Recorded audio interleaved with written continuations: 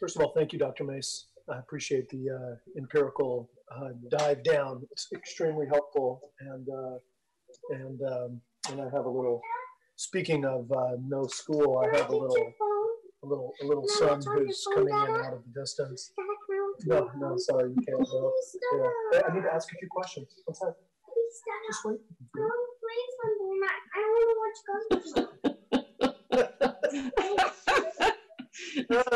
Okay, so you just made Linda's point. Oh God. Well, we don't need to go too far into that. I appreciate what you're saying about like what school facilities can be used, because that conversation I know with the educational institutions, it's like, okay, so we have camps and childcare open, but school, which is the primary location, and we have outdoor, and we have, how does that? I think that's a larger question for the schools and us, obviously, is how those facilities and how those folks can help, because basically there's no workforce without school as well. So I won't get too far into that. I do have a couple questions for you. One of the things that for people who have been intubated, there's a lot of discussion about how impactful that is for your health going forward. How does that work? Yeah, I mean, you can have irreversible damage to your lungs if you're intubated, especially if you're getting high levels of oxygen. And once intubated, people are having a really, really tough time coming off ventilators. In fact, the mortality is quite high. Even our treatments like the remdesivir that we're giving to acutely ill people may not be so effective once somebody is actually intubated. We are seeing a plasma, a potential positive impact of using plasma up front. I know that our doctors at Sutter, Dr. Green, is doing that. And so once recovered and off a ventilator, it's going to be a process of rehabilitation, pulmonary and just general rehabilitation. So it's going to be hard to say really what the long-term impacts are. Mm-hmm. We do know from other diseases that it takes a long time to recover from the hospital, being the ICU, being intubated, and people may not get back to 100% lung capacity. So these are just things that we're going to see over time. How much does COVID impact quality of life in the future? Thank you. I want to go back to the discussion of skilled nursing facilities / post-acute, and then assisted senior living and board and care. And can you go through, from your understanding, talk about who are the individuals in each of those different areas? Because it seems like, so you use the word 16 out of 22 deaths were at SNFs, skilled nursing facilities. Are you using that to say SNFs, post-acute, assisted, senior, and board and care, all of those are 16, or just the SNFs? And if you can, just help me understand how those 5 different designations, who are the individuals who are in those different care facilities? And so skilled nursing facility and post-acute is similar, meaning that you were in the hospital and then maybe you couldn't quite go back to your home environment, or maybe never would again because of whatever your illness was. You may go to a skilled nursing facility, which is a patient care facility. Post-acute, people can go there for rehabilitation after hip surgery, things like that. But you also have people who are just chronically living in the skilled nursing facility because they are at a level of care, patient care, where they need 24/7 nursing care. So those are really sick people, and that is where our deaths have been, as you pointed out. Now, residential care facilities for the elderly, assisted living, independent living, these places are different. They're board and care facilities where people are living, but it's not a patient care facility. So you don't have 24/7 care.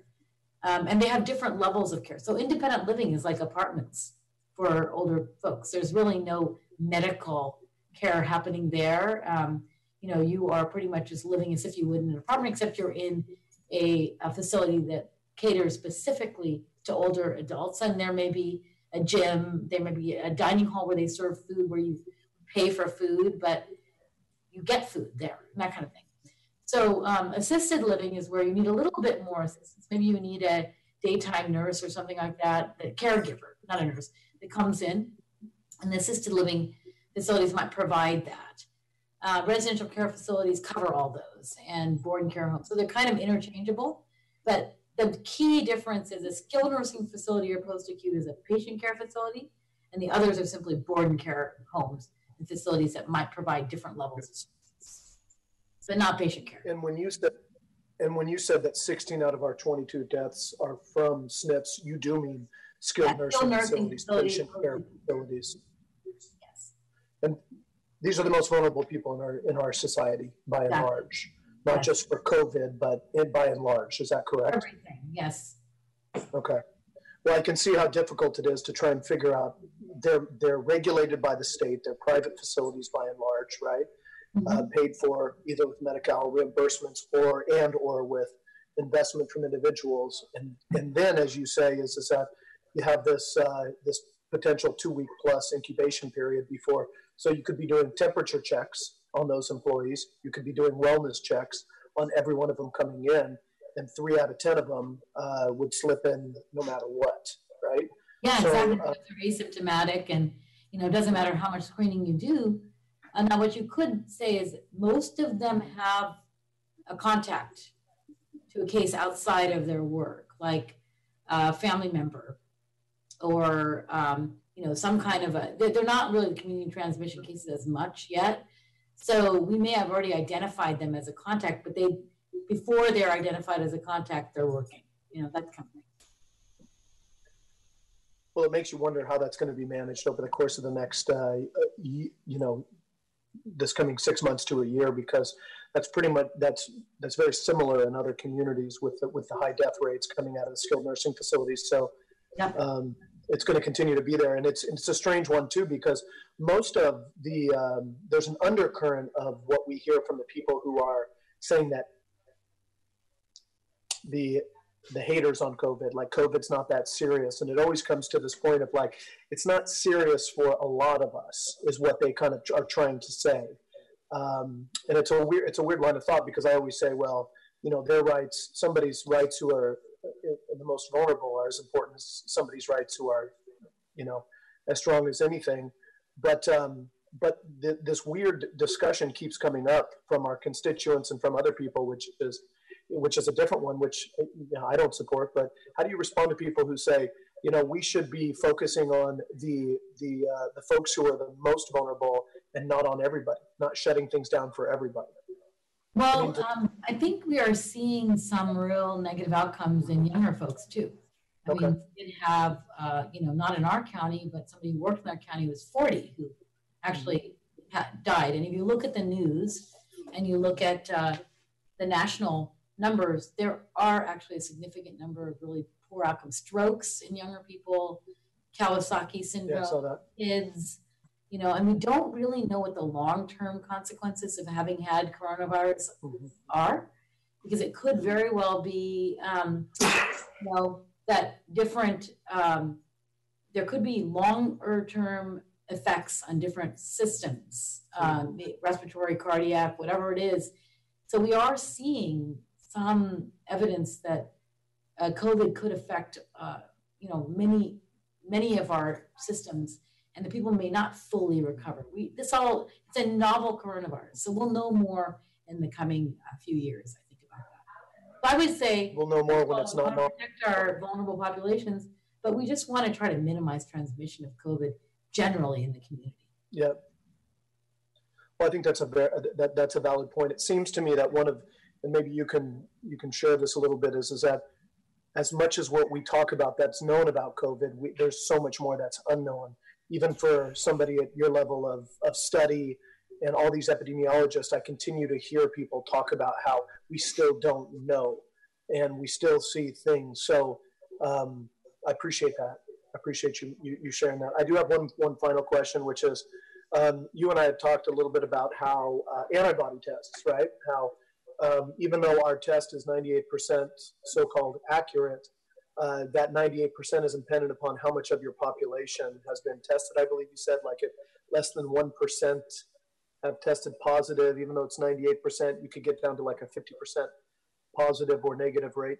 Talk to us a little bit about our antibody testing and what we're seeing with positives, what we're seeing? I'm not looking for your 2.5% of all these numbers, but what's the veracity level of where you're at and where we're going on things? So the less COVID there is in the community, the more likelihood that you'll have the false positive results.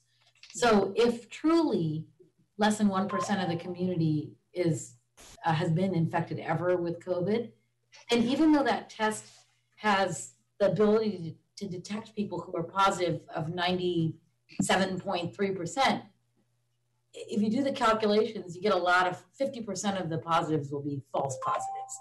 That's the way it works out, which is why we started off with the antibody testing in high-risk individuals, healthcare workers or first responders where they had cases. In those groups, we have a much higher percentage of antibody test positivity. In one of our healthcare facilities, it's as high as 7% of people that were tested as staff members had antibodies, even though we had cases, but not nearly that many, suggesting there was a lot more spread there. So in that group, the antibody test would be much more believable because the likelihood they got infected is much higher, right? So what I would say is we're not at a place right now where we really should be testing general community members who have had no exposure and have no risk for COVID with the antibody test. We might be there in October where we have more community transmission and we want to find that out. But for now, we've done our 5,000 antibody tests and we'll be presenting all that data to you shortly. And what we found by different sectors, different law, fire, healthcare workers, different types of healthcare workers, hospital workers, skilled nursing facilities, this kind of thing. We can break it all down. What we do know is of our cases, not 90% plus are positive on antibody testing, meaning their actual cases. They were positive on the PCR test. You'd expect 100% of them to be positive. About 90 to 95% are. Going back quickly just to clear up any confusion, I did look at our data. Of the 16 deaths, 12 were from patient care facilities, skilled nursing facilities, post-acute. 4 actually from RCFEs, residential care facilities for the elderly. They are not patient care, but they have all the same challenges in terms of vulnerable populations. So 4 are actually from, one I think from an assisted living center actually. Good. Thank you so much. I appreciate it. That's all for me. The state is monitoring 5 different criteria. First of all, our testing, the ability to test, and we are fine there. We have had an average of 178 tests per day over the last 7 days. And there's a 7-day lag for the state, but this hasn't really changed for us. Our case rate is of concern, still being over 100 per 100,000. We're actually at 152.5 per 100,000 over the past 14 days on average. Our test positivity is creeping up. It was about 2.5 to 3.5%, but as you can see over the last 7-day average, it's 5.9%. And our hospitalizations have been increasing, as you know.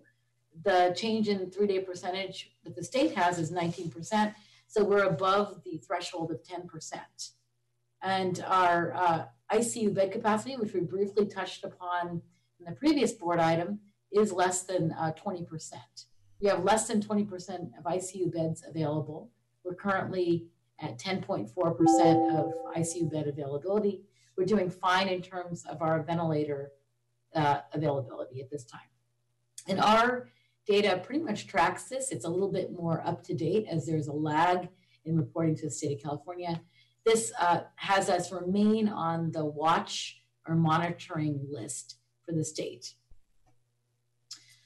So effective July 13th, about 2 weeks ago, that is 10 days ago, the California Department of Public Health placed new restrictions on us because we were on the watch list and we had been on the watch list for 3 days.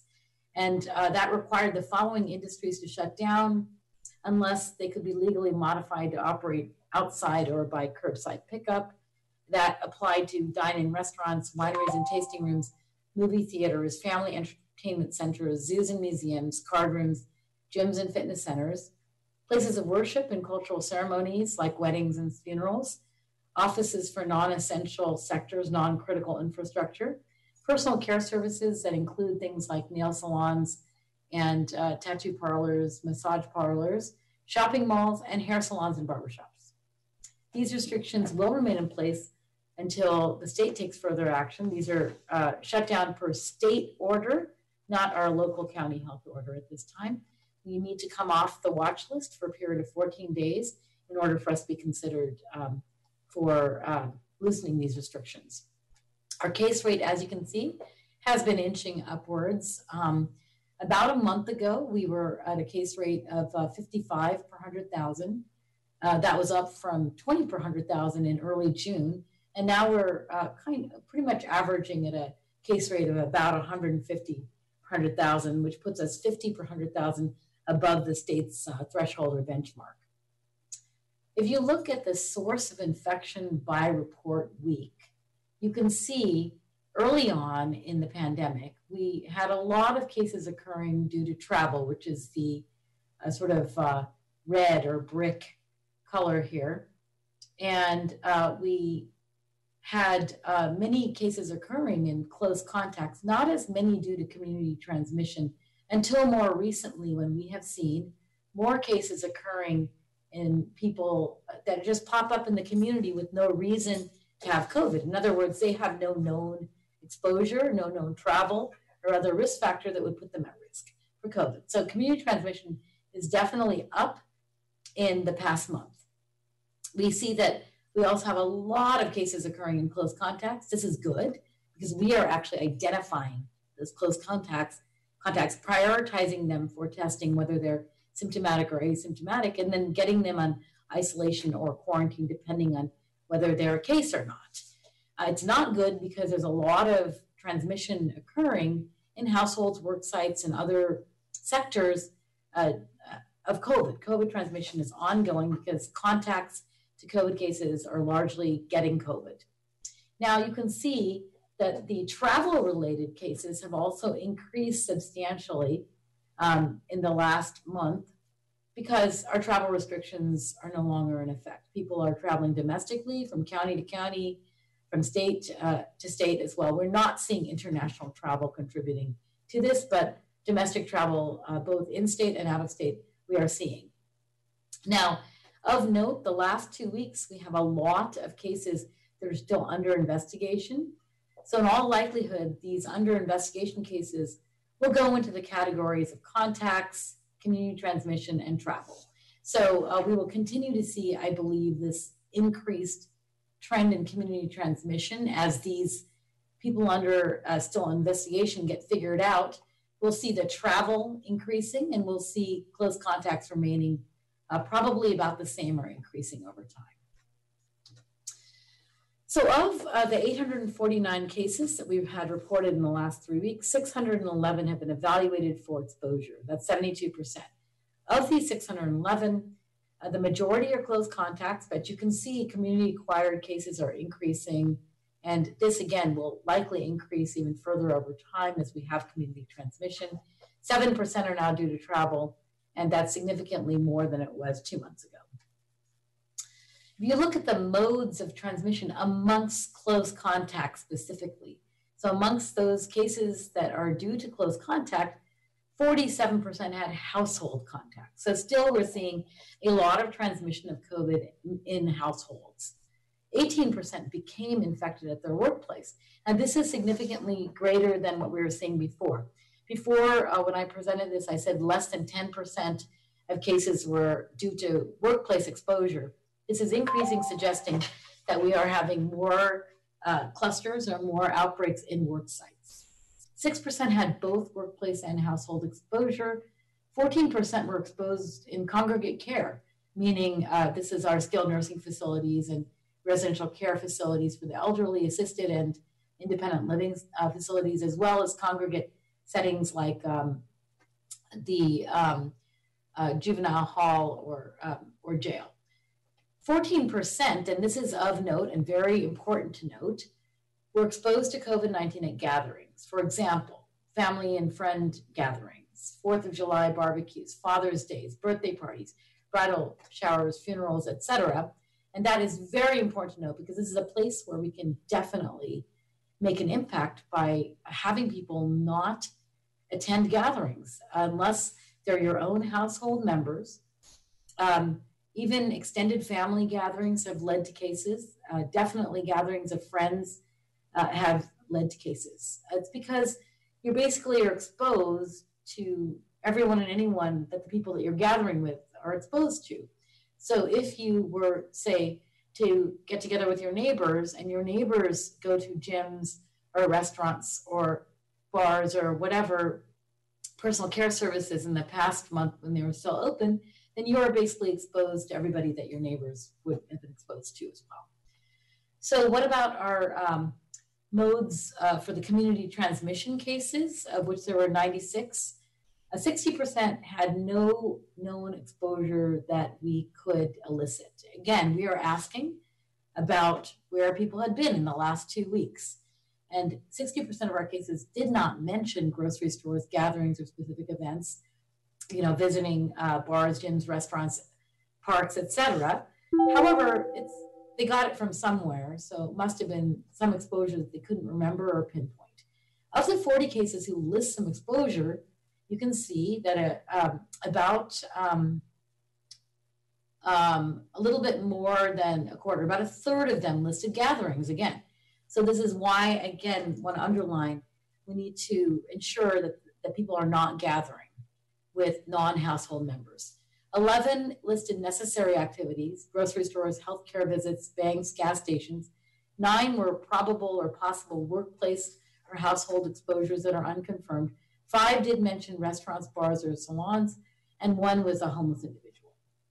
So this is community transmission, meaning we had, there was no known exposure. Like we didn't know, for example, that they were contact to a case, or they had traveled to somewhere where there is more COVID. Now through travel, you can see that 30 cases of the 45 that had transmission through travel reported travel outside of California. Air travel, driving outside state for vacations to visit family, attend funerals, and other gatherings. So again, you see that the denominator keeps coming back to gatherings. Gatherings amongst close contacts, gatherings amongst community transmission cases, and gatherings amongst people who traveled. 15 cases reported travel within California. Work in other counties was a primary reason for travel, followed by visiting family, but extended family, again, not your household members. Ride sharing without use of facial coverings when traveling with non-household members was definitely identified as a possible contributing factor to infection in cases involving transportation within the county as well as travel outside the county, meaning that people who go to work together, for example, who don't live together, but they work together, but they travel together in vans, that kind of thing. So if you look at we've gotten a question of how many of our cases are asymptomatic versus cases that are symptomatic. And you can see that by age group, we do have up to 43% of our cases being asymptomatic, especially in the kids. And we know that to be true, that children are less likely to be symptomatic. And then you can also see in the older group of over age 65, we also see more asymptomatic individuals. So this is why we have a mitigation factor of facial coverings, so that you will protect others if you are an asymptomatic case, to prevent transmission of COVID to others when you don't know that you have COVID. So this is mirroring some data that we've seen in other studies in other parts of the country and in the world. So pretty high percentage of our cases are actually asymptomatic. And we can get at this. 20% altogether of Sonoma County cases have been asymptomatic. Again, in some categories, much higher than 20%, kids and the older adults. Oops, just a second. Okay, so you can see also by looking at asymptomatic versus symptomatic individuals that it's pretty much equal parts male and female. So gender has no impact on whether someone is asymptomatic or symptomatic. In other words, equal parts male and female. You can see our close contacts are much more likely to be asymptomatic. And the reason for that, of course, is because we're testing all contacts, whether they're asymptomatic or symptomatic. So it makes total sense that we have a much higher proportion of close contacts being asymptomatic than other groups. But you can see that even within community transmission cases, travel cases, et cetera, we do have a percentage that are asymptomatic, and that's important to note. This just means that if we do much more widespread testing, we may find more and more asymptomatic people with COVID, because when we do test in close contacts, we find a lot. And in terms of being active versus recovered, there's really not much of a difference between asymptomatic and symptomatic individuals.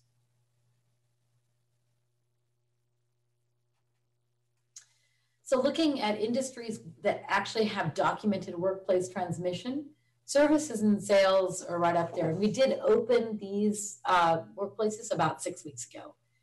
First for curbside and pickup maybe 2 months ago, and then for actual indoor services, in other words, retail services. And we do have, of the cases that were due to workplace transmission, 37 cases in that group. Healthcare is high on the list. We've had outbreaks in healthcare facilities, construction and landscaping, which actually has been open all along. I want to remind people that construction was one of the things was considered essential from day one, and therefore, and landscaping shortly thereafter followed. So we have a lot of cases in that. Agriculture, we have a good number of cases. Public safety, this would be law enforcement, fire. We know we've had some outbreaks in those groups. Manufacturing and in food production. Those are the workplaces, not where people worked, but they were cases, but where actual workplace transmission occurred. We had a request for COVID cases by zip code area, and our epidemiologists have been able to produce that data. You can see still our urban centers, Santa Rosa, Petaluma, have the most cases, with Santa Rosa having nearly half our cases in the following associated zip codes. Petaluma, again, following Santa Rosa and the following zip codes. Sonoma Valley, then third with the following zip codes, and so on and so forth. You can see that Sonoma Valley, Cotati, Rohnert Park, Windsor, Healdsburg are about the same in terms of the percentage of cases, with Cloverdale, Sebastopol, Russian River area, and others being much, much less likely to have cases. So our urban centers, like we're finding everywhere, where there's a lot more commingling of people and a lot more crowding, is where we're having our cases. And that's where more people are living as well.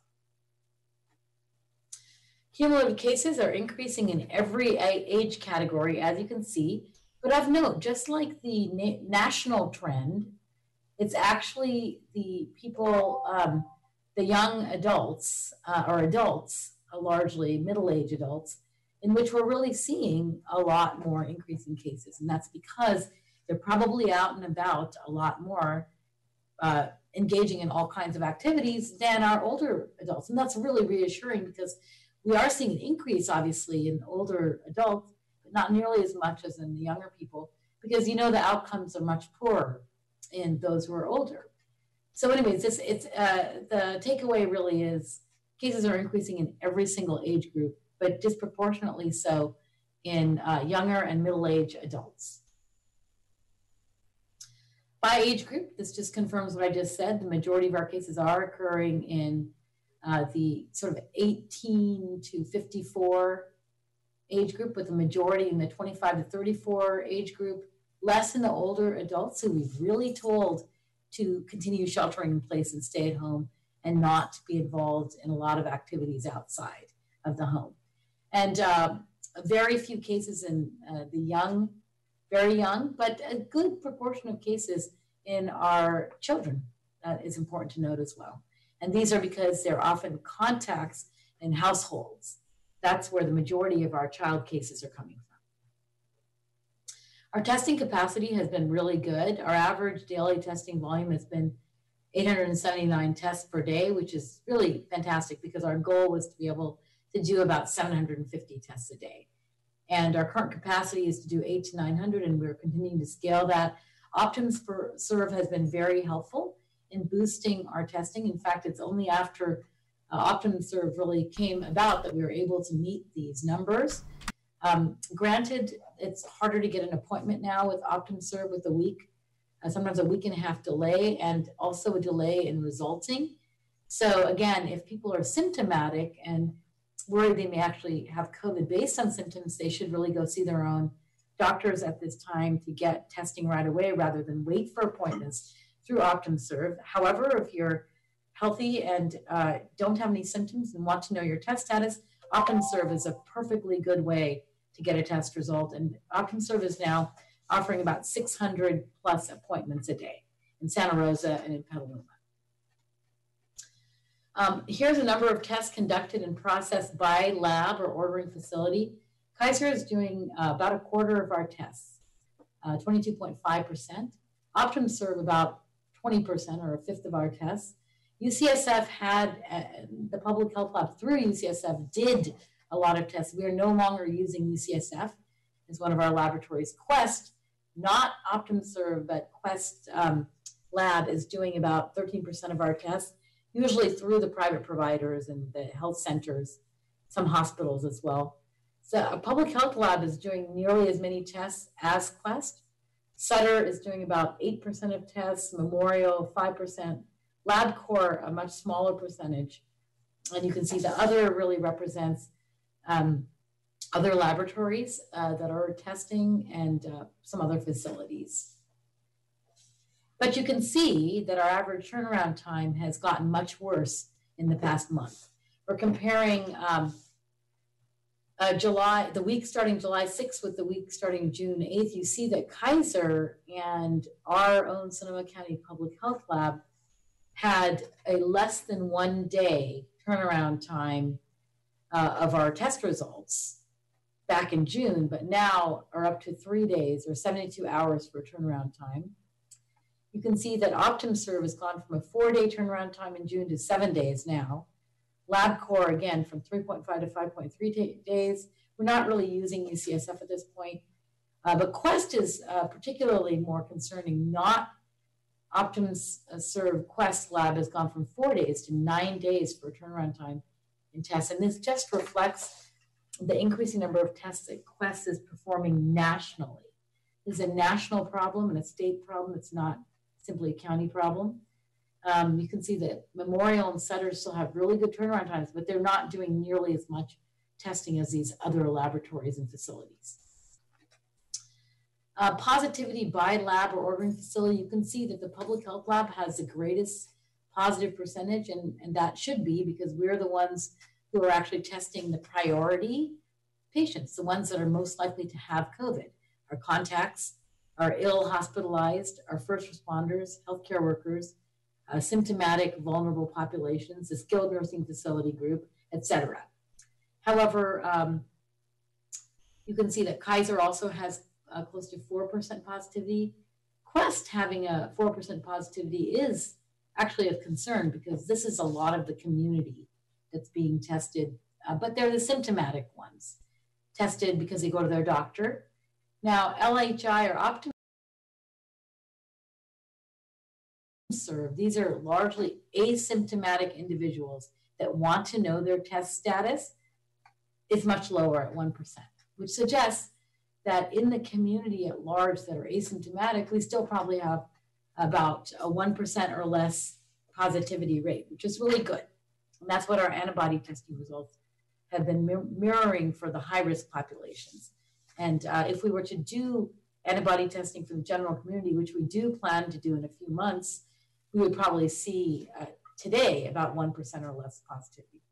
And you can see Memorial has a higher positivity rate of 4%, Sutter 2.5%, et cetera. So what are some of our challenges in our response? As you can see, we're again facing limited testing supplies and reagents. And this is a nationwide challenge, again, as testing supplies from a central source are limited because of the demand. It's just a supply-demand issue. Testing slots available, of which there are 600 a day, are not meeting the public demand, which is why it's taking a week to a week and a half to get an appointment with OptumServe. And then the increased turnaround time delays between testing and results. And that directly leads to contact tracing delays, delays in isolation of cases, quarantine, and testing of contacts, which means it's going to only lead to more transmission in our county because of these delays. But these are, again, systemic, nationwide problems. They are not specific to Sonoma County. They're largely beyond our control because they're due to the resource limitations and testing turnaround time capacity in labs. But we are doing several things here in Sonoma County to try to mitigate these problems. One is to go to 24/7 staffing of our public health lab so that we can run a lot more tests in the 24-hour period. Right now, our lab is really open during the daytime hours, 8 a.m. to 5 p.m., and lab staff often stay till 7 or 8 p.m. to complete their testing. But we're not open 24 hours. We're trying to staff the lab so we can be. That way we can double the testing capacity at our public health lab, improve the turnaround times, and ensure that all of our priority testing can be done through the public health lab. We're planning to, once the lab capacity is up to 24/7 and doubles, capacity can take more tests, we'll once again open Sinead drive-through PCR testing. I see that happening in the next 2 weeks. And we are prioritizing high-risk groups and close contacts to be tested through our lab. As you can see, the testing positivity is higher, our turnaround times are lower, and we're requesting additional state support for our testing supplies, reagents, and improving turnaround times through OptionServe. Moving to our COVID-19 hospitalizations, our hospitalizations have surpassed the state benchmark of no more than 20 hospitalized patients per day, and the rates continue to trend upwards. Our total cases, you can see, are in the purple, confirmed cases in the blue, suspected cases in the light blue, dark blue and light blue. And so you can see in hospitalizations, just adding these two gives us the purple line. And they have increased significantly since mid-June. And the reason for that is our cases largely in the vulnerable populations, like our skilled nursing facilities, residential care facilities for the elderly, and our assisted living, independent living facilities. That's what it really is contributing and driving up the hospitalizations. The number of staffed ICU beds available has been decreasing, has been sort of steadily somewhere between 5 and 10 here in the first part of July. So again, this doesn't include our surge capacity. We do have 30% surge capacity, but this is also worrisome that our ICU beds are decreasing. And these are not ICU beds that are largely taken up by COVID patients, but non-COVID ill patients. So if you look at our ever hospitalized, now we have 120 ever hospitalized. You can see that they're largely occurring in older persons from 18 to 65, equally split really between 18 to 49 and 50 to 64, but greater, as you would expect, in our over 65-year age group, and evenly split male and female, and have largely recovered. That's almost 2/3, and almost 1/3 are active, and we have had, at the time of the slide, amongst the hospitalized, 11 deaths, 9%. But we have had more deaths that have occurred in non-hospitalized persons. Of these, 40% were ever in the ICU. If you look at the length of hospital stay by level of care, looking at hospitalized patients who've been discharged as of July 20th, of 81, that is, you can see the length of stay for non-ICU patients has been 0 to 28 days.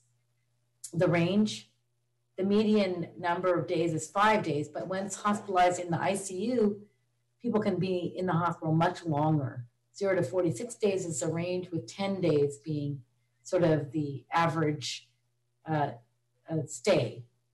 And again, the median age of hospitalized patients is 51, and for ICU patients, 56, as you can see here. Looking at our fatalities, as of July 22nd, yesterday we had 22 residents that died from COVID. And you can see that since sort of mid-June, we've seen a huge spike in the deaths. And again, this is largely because we have COVID in our elderly congregate living situation patients who are much more likely to have really devastating negative outcomes like death. Looking at the characteristics of those people who died in our county, and our hearts go out to the families. Half were hospitalized, half were not.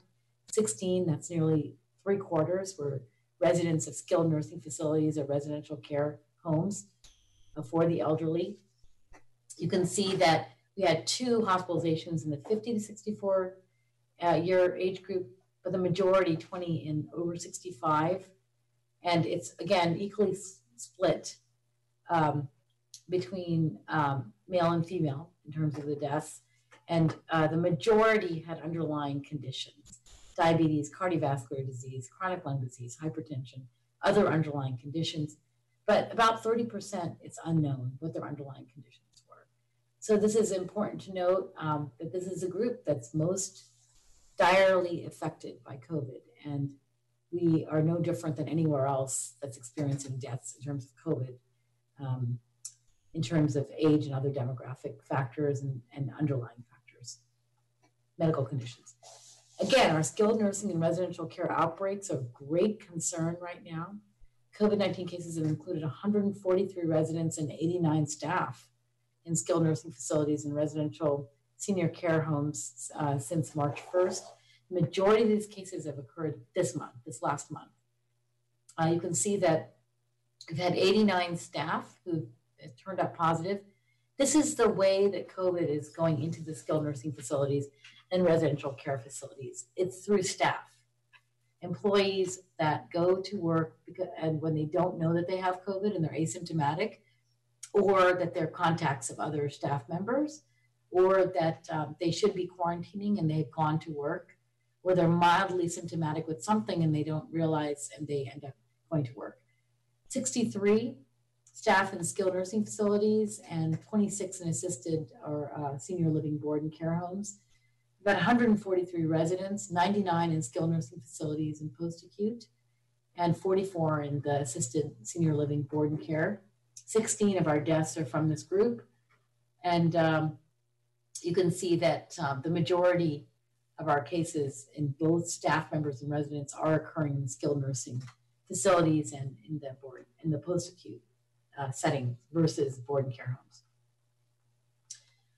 So we've had the 16 deaths in skilled nursing facility residents. Our immediate priorities are to designate a COVID positive SNF. In other words, a facility where we can transfer all individuals who are positive as soon as they're positive. And staffing has been a really big issue because as staff members get ill, they're no longer able to work in these settings, and the facilities are far understaffed as a result and looking for more staffing. So we are making some progress in designating a positive skilled nursing facility. With hopefully have this in place as soon as we can get a contract in place. We also need to designate a place to quarantine exposed or suspected persons, because right now they are being housed together and they really should be individually in single rooms with bathroom. And we're seeking regional and state support to implement this in addition to the resources we have here in the county. Moving to the disproportionate number of COVID cases in the Latinx community, again, the disparity that we've seen, which really, we're trying to address in the best way we can by pop-up testing. And that, of course, leads to even more cases in the Latinx, but trying to isolate cases, quarantine contacts, test contacts, perform contact tracing. You can see that cases in the Latinx are younger because they are the ones who've been in the essential workforce working from day one, more often due to contact transmission, especially in workplace and households, large households. More often are asymptomatic because they're more often to be contacts, and less likely to have an underlying condition or be hospitalized because they're younger. So currently, we have 67% of our cases occurring in the Hispanic or Latino self-described group, and they make up 27% of our population, whereas in the white non-Hispanic self-described groups, 1/4 of our cases are happening in that group, where 65% are of the population is made up of this group. And we've had 4% in other non-Hispanic cases, and Asian Pacific Islanders, 3%. So again, a terrible disproportionate disparity in the Latinx, probably again, 9 or 10 times the case rate in the Hispanic or Latino groups. And you can see that this disparity is seen in all age groups. If you put all age groups together, the cumulative case count is significantly higher in those who are in the Latinx groups. This is true in the children because they are often household contacts. This is true in the 18 to 24-year-old, the 25 to 34-year-old category, the 35 to 44-year-old category. But that's where we stop seeing the disparity from the Latinx. Again, it's people who have been out working in essential businesses, agricultural, farm working, food and beverage, janitorial. These are the areas where we've been seeing cases. Now, when you go into the older age groups, they're less likely to have COVID in the Latinx group, but now that shelter in place is largely over and we've opened in late May, mid-May, you could see that the Latinx community cases are catching up to the non-Latino cases in this age group. And still in the older population, we don't see as many cases in the Latinx as in comparison with the non-Latino population. That's because this age group is, ever since shelter in place was lifted, is much more out performing activities and going to different places. And then again, in the 65-year or older group, we have a huge steep increase in the non-Latino, and it is definitely driven by the outbreaks in these groups that we've already been talking about. Not as many cases in the Latinx group, in this age group. Again, the employment sectors, this is not where the workplace transmission is necessarily happening, but about 15% of transmission is occurring in the workplace. It's up from 10% last week. That was up from 5% a few weeks ago. So more workplace transmission is occurring.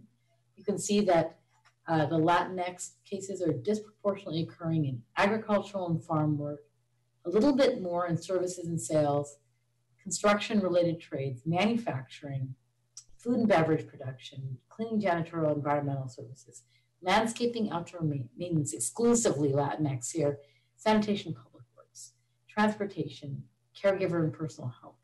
You can see in the non-Latino Hispanic group, the majority are not working, self-described, or other, or professional, managerial, public safety, and education. Now I'm going to move to our balance measures of overdose and suicide deaths. We still tracking this very closely, looking at the 3-year average, 2017 to 19 compared with this year, 2020. And you can see that since shelter in place was implemented in March, there was a trend to heightened overdose deaths in March and April, but have fallen below average levels in May and June. Suicide deaths have been occurring less frequently than average since March 2020. Again, it's very small numbers, and so it's hard to come up with a lot of conclusions from this. If you look at the warm line, when we advertise the warm line, we have a lot more calls, and we are planning on advertising the warm line again. We have had a pretty much average number of calls around 6 or 7 in the past month. And the top 5 reasons for calls are anxiety, resource needs, loneliness, overwhelmed state, or other. And we will continue to advertise the warm line that's available to anybody in both English and Spanish, with a mental health professional on the other line that you can speak to directly. Since we have opened day cares, the decrease in child abuse and neglect allegations has stopped. In other words, we are seeing more reporting of these allegations, which is good since children have been back in daycare in congregate settings. Coming soon on the dashboard, you will see the expanded demographics that I've shown, cases by zip code, additional age categories, and trends in cases over time by age, and race ethnicity, expanded information on the source of transmission, the expanded clinical information that I presented today, expanded testing information that I've also presented, and concurrent trends in community, physical, mental, and economic health, some of which I've shown today. So in conclusion, transmission is occurring across all sectors and all age groups and all categories, across geographies, age groups, work sites, community, and household settings. We're seeing outbreaks in all these areas. An individual does not need to be symptomatic to transmit COVID. We have many instances where we've had asymptomatic transmission from asymptomatic individuals. Not just that we're picking up cases in asymptomatic, but actual transmission from asymptomatic individuals to others in households. And we know, we can come to a conclusion, gatherings, small, large, any size, are contributing to spread. So our recommendation is at all costs to avoid gatherings and wear facial coverings and social distance even around familiar friends and extended family, people that you don't live with regularly, you must be careful with. And again, gatherings came across loud and clear as a big problem that's leading to our cases. So the other recommendation is to wear facial coverings when ride sharing or in any enclosed space with non-household members. That would include indoors at any grocery stores, pharmacies, healthcare facilities, etc. And then when ride sharing in a car or van with non-household members.